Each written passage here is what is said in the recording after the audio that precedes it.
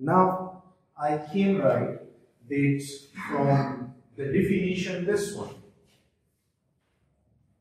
that J is equal to di over dA, and this will be a cross-sectional area. Then I can write that di will be equal to J times dA. Can I write like this? Now this area is cross-sectional area. It means it will always be, its direction will be in the same direction as J will be, but it may be different. So in order to include all, I am writing this thing is here is a vector, and now this one is a non-vector. So to convert this into a vector, I will have to write a dot product between the two. So integrating both sides, I will be equal to a surface integral, and this surface integral will be equal to J dot dA. Whether it is to be a closed surface integral or not necessary, because it can be any surface on which current will flow. In the case when we will convert it with, you can say, another integral, then we will have to write this thing in a closed surface integral. So I is equal to this. Now the fundamental theorem of divergence, you know. What is it? If you take a volume integral and a quantity you are taking the divergence of it, then V in a volume theta, then this will be equal. If you take the closed surface integral and take quantity directly with the cross-sectional area, how is the area? The flux of that quantity. Now, on this side, I am having J dot dA. It means that surface integral, closed surface now, J dot dA, I can write is divergence of J in a given volume, right? This will be a volume integral. Now this one should be a closed surface integral. J dot dA equal to divergence of this thing, and similarly this thing is equal to I. This is equal to I as well. The current is equal to this, and now you can write this thing. How you can write I in terms of the volume charge? You can write it in terms of rho, right? So I can write this I is dq over dt, because this is charge moving in time. So from here I can write that divergence V, divergence of J is equal to d over dt, and this q I can write,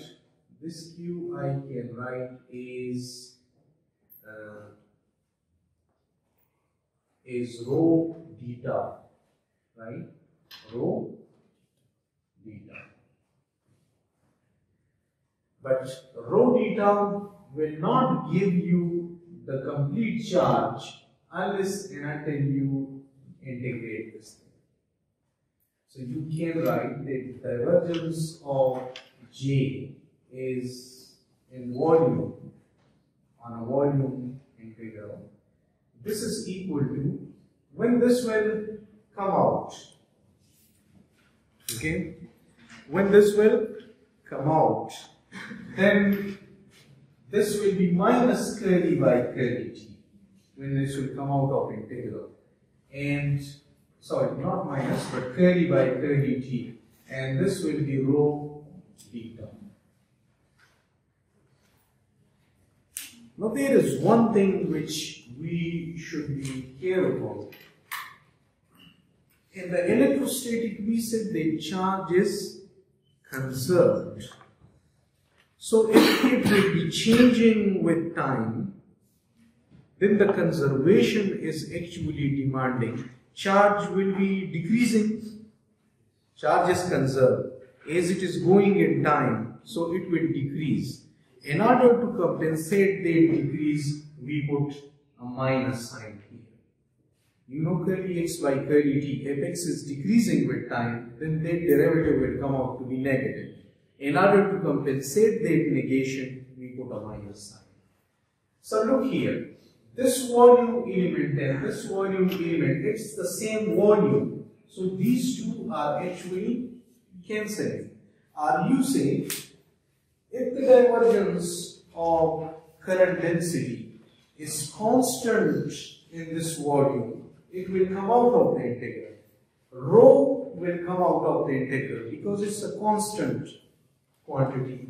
So these two will cancel, and you can write that the divergence of J is equal to minus curly rho over curly T. And this equation you call the continuity equation.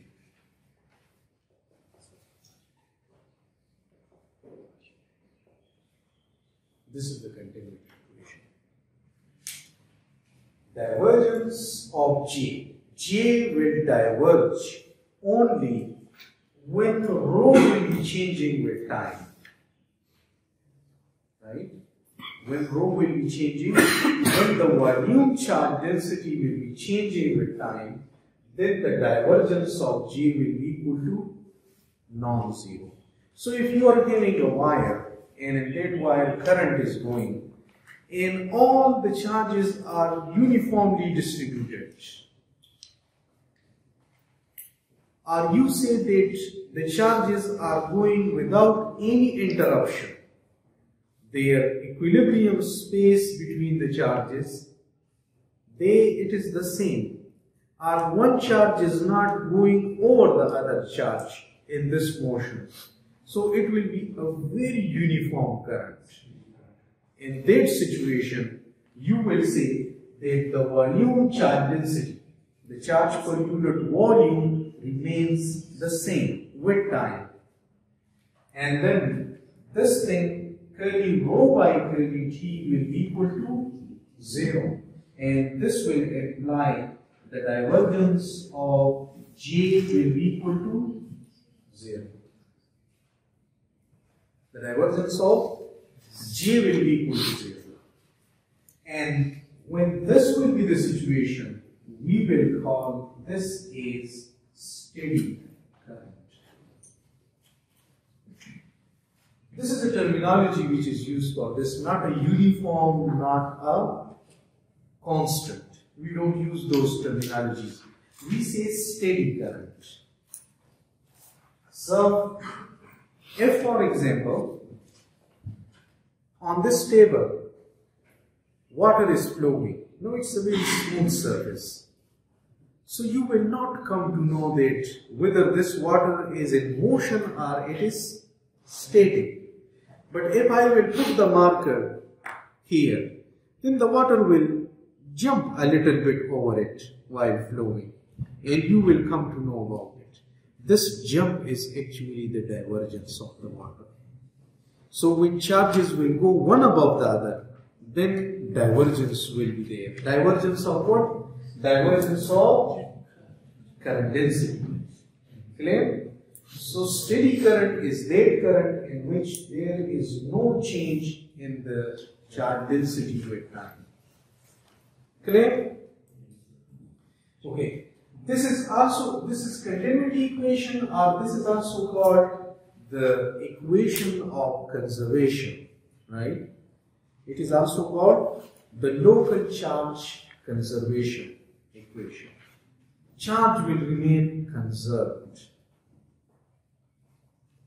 So finally we can write that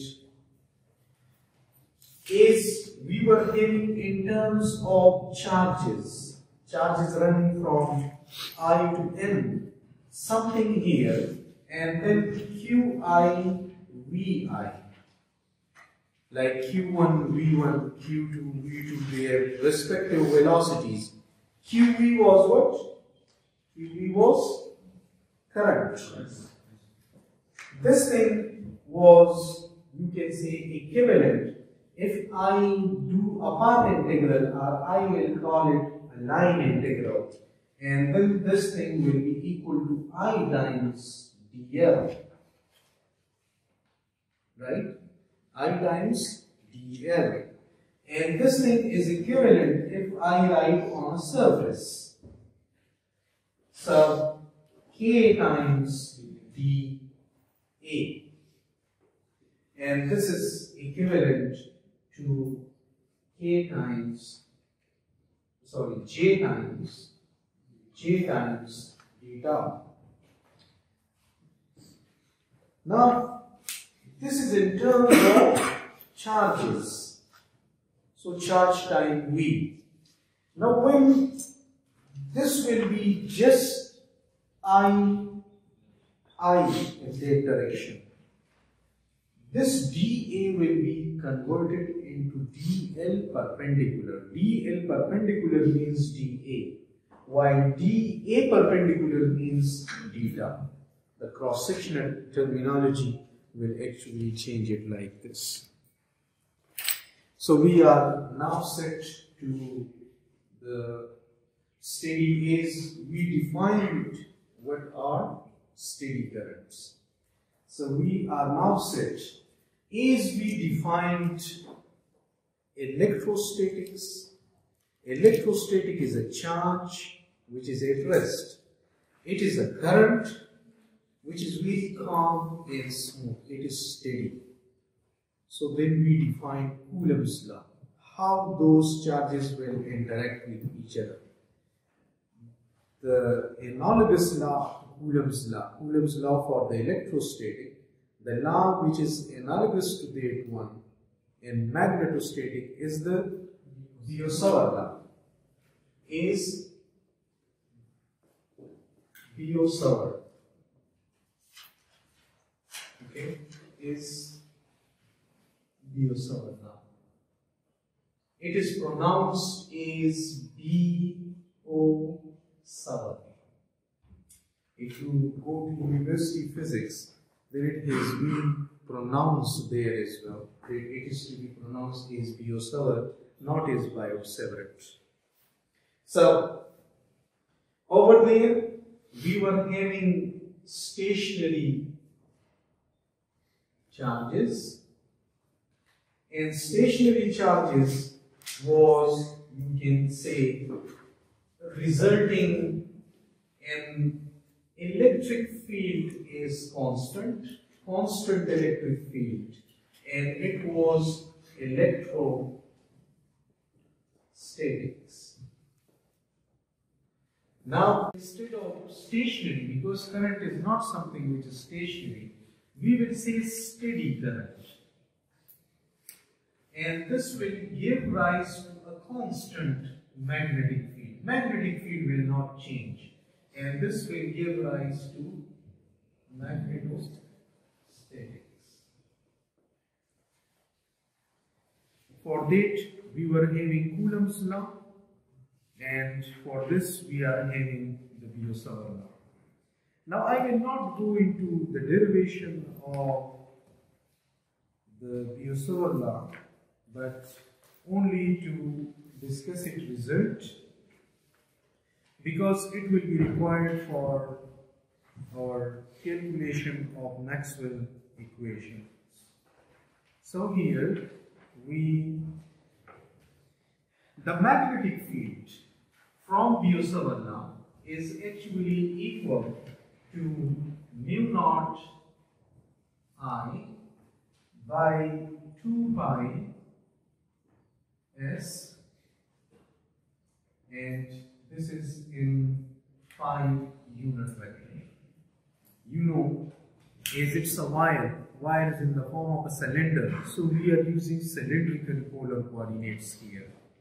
Solenoid, toroid, they are all, you can say, in the form of a cylinder. So we use cylindrical polar coordinates for this one. You know that in electrostatics we were having epsilon naught. In magnetostatics we are having mu naught. Mu naught is the permeability of free space. Both are permissions, by the way. One is permittivity of free space, the other is permeability of free space. Both are permissions, both are permittivities. So this one is the mechanism is, you can say, of permission is a bit different. That's why this thing is termed, means different names are given, permittivity and permeability. So now I would like to calculate the magnetic field on a closed loop. So I can write that closed loop integral B dot dl. This is equal closed loop here, and for B I will write mu naught I by 2 pi s and phi unit vector dot dl. Now you know that dl in cylindrical coordinates is equal to s d phi, right? The length element is equal to s d phi. You know in cylindrical polar coordinates the length element dl is equal to ds and s plus s d phi and phi plus d phi dz. And so I will have to take this component of dl. The other means what the other will give. Phi dot s will give you 0. They are perpendicular to each other. This will give you 0. Only this will remain. So I will write s d phi and phi unit vector. So this implies that integral b dot dl is equal. Now here phi unit vector with phi unit vector will give you 1. S will cancel with s. And d phi, when you will integrate, it will give you 2 pi. Closed loop, right? So 2 pi is cancelled with this, and you are left with mu naught